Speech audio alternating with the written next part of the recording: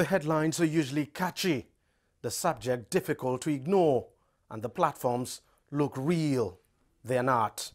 All these stories are false, designed to deceive and cause confusion. But millions read them and many are fooled. It's a trend spreading rapidly in Nigeria.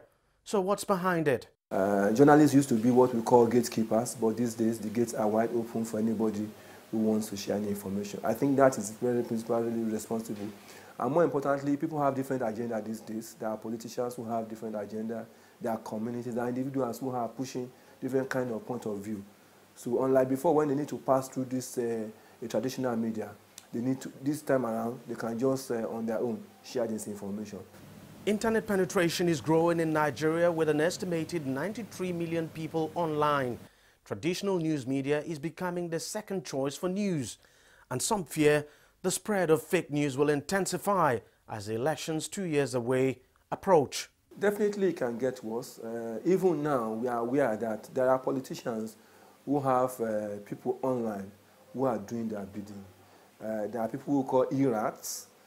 People who call them irats derisively to say that they are just crawling the web to just either counter or push a particular point of view.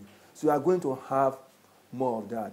We live in times where virtually every major politician has his own people working online. It's one reason the government says it will hunt down and prosecute people spreading false reports.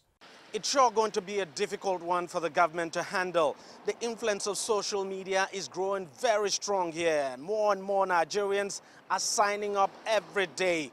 The government has to walk a very fine line here, or else its action might be interpreted as a crackdown on freedom of speech.